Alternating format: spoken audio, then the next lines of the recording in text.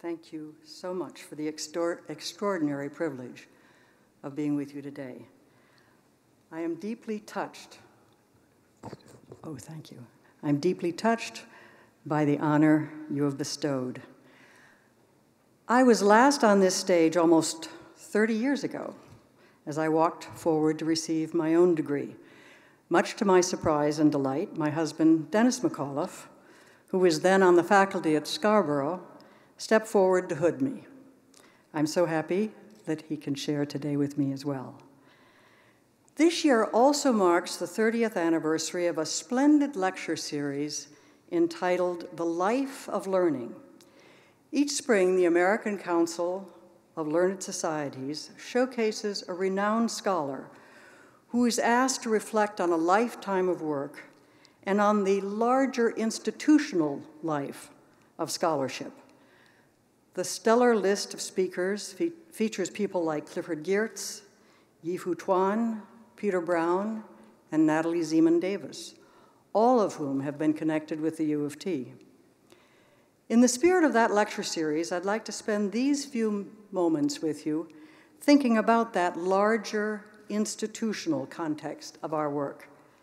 I realize that not all of you will take university positions, but I'm sure that each of you will keep close connections with higher education. When I began my own graduate work here, Robarts Library had just been built. Xerox machines were a novelty, and in fact, one of my graduate professors frequently admonished his students to read the damn article, don't just Xerox it. Yet despite such signs of progress, the academic world was a reasonably stable realm.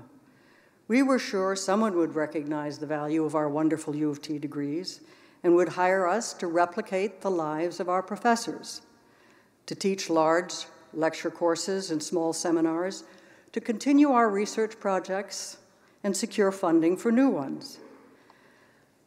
But the higher education terrain that you face is far more turbulent than the one that greeted me 30 years ago.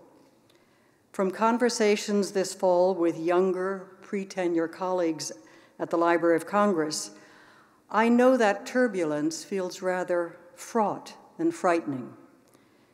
If I can leave you with one thought this afternoon, I'd like to counter that concern with this declaration. I firmly believe that you are graduating into the most exciting period in the history of higher education. Yes, I know that is a big statement, and I also know that colleges and universities in North America and beyond are beset with problems. As a dean and then a president, I was frequently mired in them. On both sides of the borders, we have politicians cutting budgets and questioning the value of basic research. On both sides of the border, we struggle to support our students and to fund our faculty. And yet, within the last few years, we've begun to see the glimmers of a future for colleges and universities, and for you, as the new generation of faculty, that will be transformative.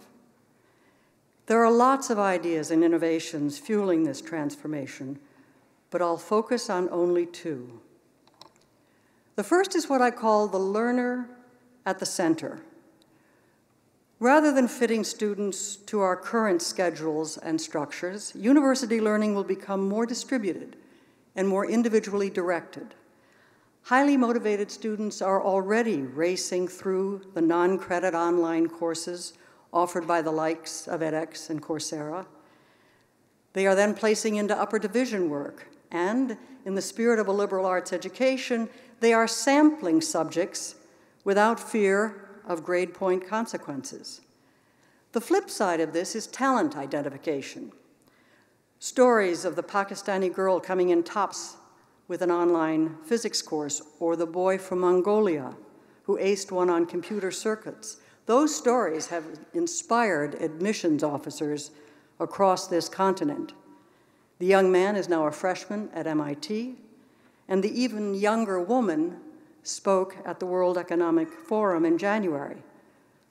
I hope we can get her to Bryn Mawr. or the University of Toronto.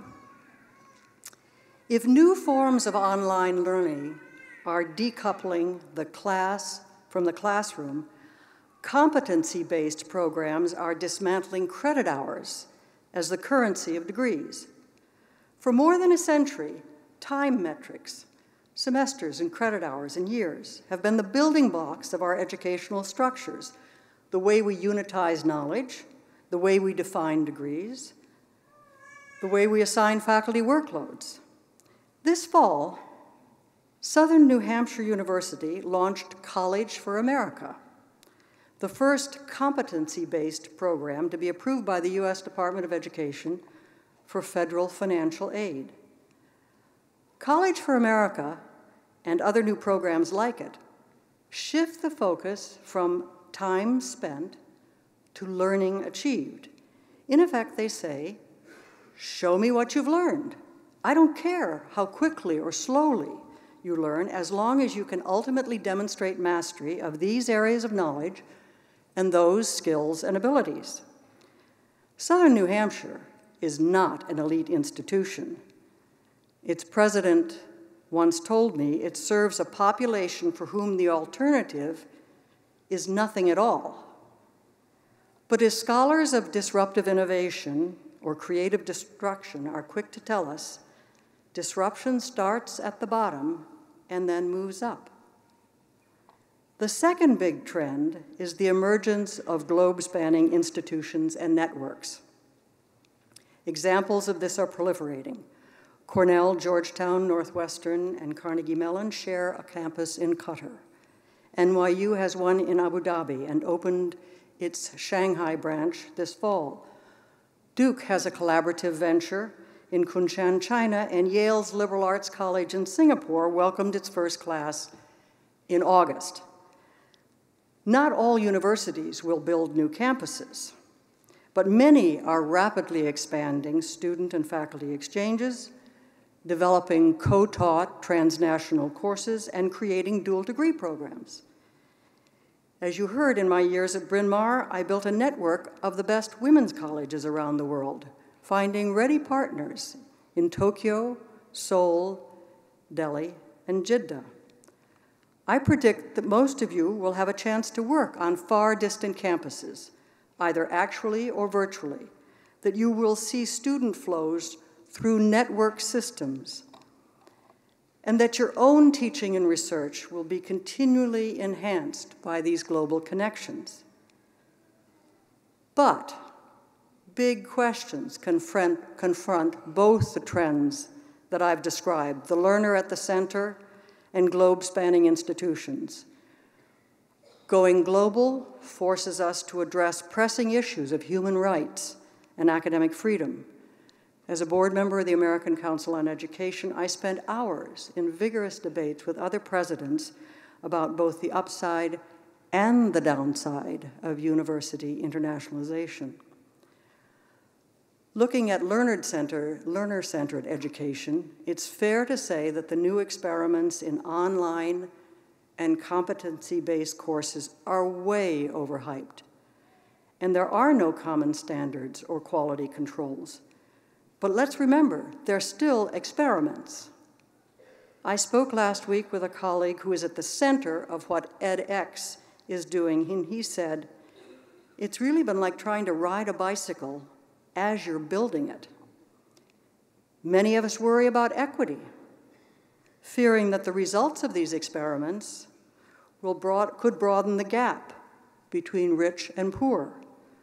Will students at elite universities and colleges continue to enjoy lots of faculty attention, while those at less advantaged institutions are consigned to a world of outsourced, substandard instruction and devalued degrees? Given these concerns, why would I continue to assert that we are on the cusp of the most exciting period in the history of higher education? My answer is really one single word: learning. These trends will enhance student learning. They will help students dive faster and deeper into new areas. They will allow each student to progress at a pace that suits individual abilities and interests. They will connect students from around the globe. They will offer access and opportunity to those who are currently shut out of any form of higher education. A characteristic that I share with every one of you graduating today is that we all love learning. We are in this education business because we ourselves are learners, and we want to pass that passion for learning on to others.